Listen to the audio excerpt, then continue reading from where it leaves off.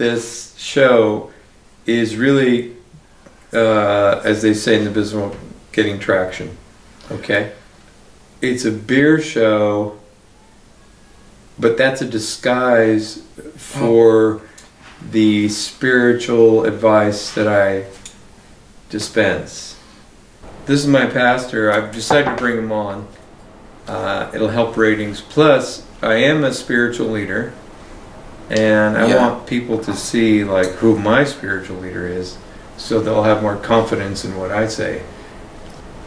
This is my big break. It's an honor to be on your TV show. To ignore that is it's like committing spiritual suicide. It's just wrong.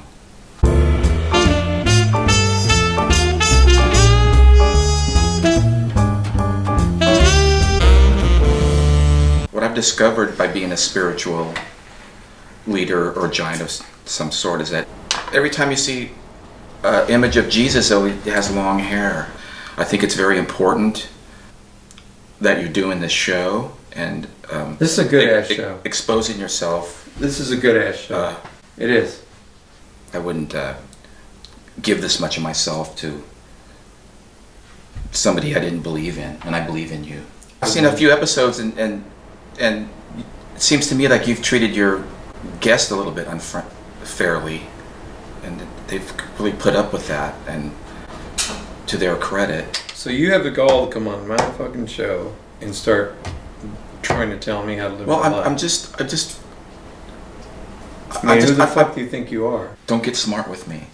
I need a straight answer. Am I an asshole to my guest? Yes, yes. You know, you don't have to ask me these things. I'm just going to tell you because I care. I'm glad you agree.